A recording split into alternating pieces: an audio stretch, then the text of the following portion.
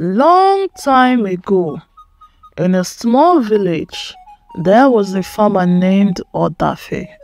He was a good and kind man who worked hard on his farm.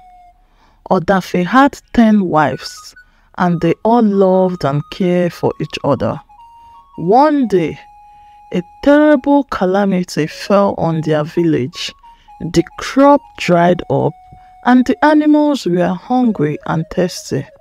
Everyone in the village was worried and didn't know what to do. Odafe wanted to help his village, so he came up with a plan. He gathered his 10 wives and said, "We need to find a way to bring rain and save our crops. Let's ask the rain god for help." The wives agreed, and together they went on a journey to find the rain god. They walked through the forest, crossed rivers, and climbed mountains. After many days of traveling, they reached a special waterfall believed to be the home of the rain god. At the waterfall, they met an old man who protected it. They respectfully told him their problem, and he listened carefully. The old man said, "You truly care for your village. I will help you, but first, you must show me that you are serious and united." Odafe and his wife were determined to prove themselves. The old man gave each wife an empty container and told them to fill it with water from the waterfall without saying a word. If they could do it silently, the rain god would grant their wish for rain. The wives stood in a line near the waterfall.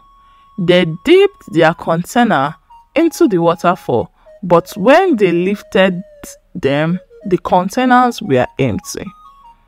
They were confused and didn't understand what they were doing. But Odafe noticed something. He realized that each wife dipping the container in the water and passing it to the next wife without saying anything.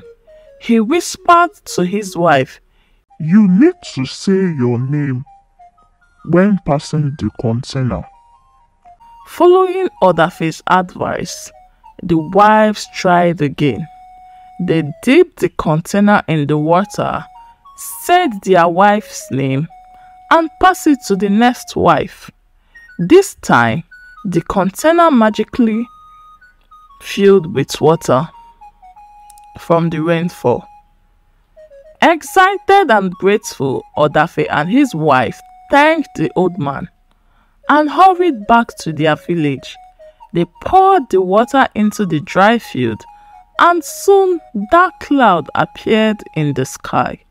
For days rain poured down, quenching the thirst of the village, bringing life back to the crop. The villagers were filled with joy and thanked Odafe and his wives for their help. The story of Odafe and his wives became a legend, passed down through the generation. It taught people the importance of working together and supporting each other.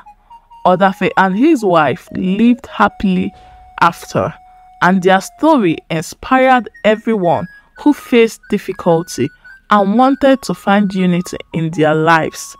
Please, if you like our story, hit the like button, subscribe, drop a comment. It helps us grow our channel. Thank you. See you in the next story. Bye.